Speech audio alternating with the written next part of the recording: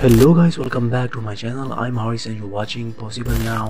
So guys, today I'm going to guide you about how you can fix lag, freezing and stuttering kind of an issue in Fortnite chapter 6. Apparently there are some settings in Fortnite that can improve your FPS also. So you just need to watch the video till the end, and if you're new on the channel, kindly subscribe to the channel, like this video, share to your friends, and without any waste of time, let's start the video. So guys, first of all you need to head to your Fortnite settings and under the audio tab find the subtitle section and turn off subtitles. Now set the text size to extra small and the text color to white, the text border to none, and the background opacity to clear.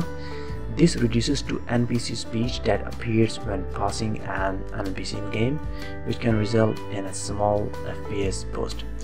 This is just one of my tweaks pros used to increase performance, so let's move on.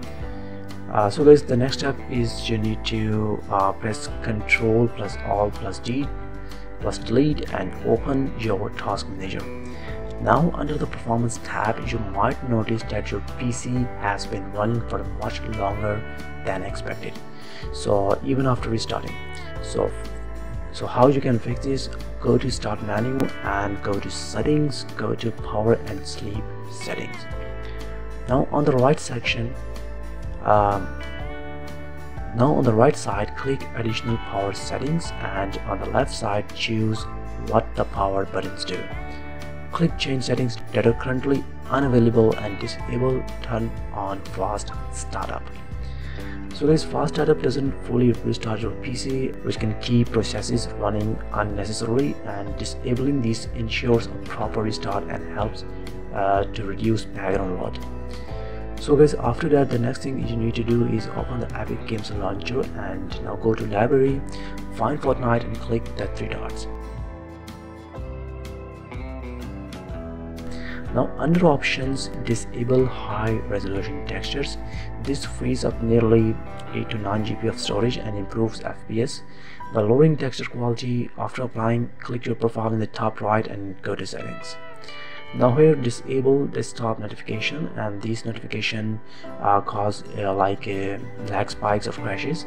So turn off allow install during gameplay under manage games, and as updates can cause high ping.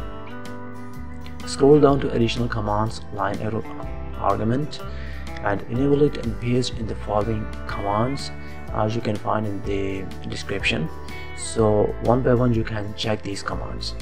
These commands optimize performance by maximizing CPU usage and reducing unnecessary startup processes. So guys, after that, now go to your file explorer and locate your Fortnite installation folder, and now navigate to Fortnite game, go to binaries, go to Windows 64 and find Fortnite Client.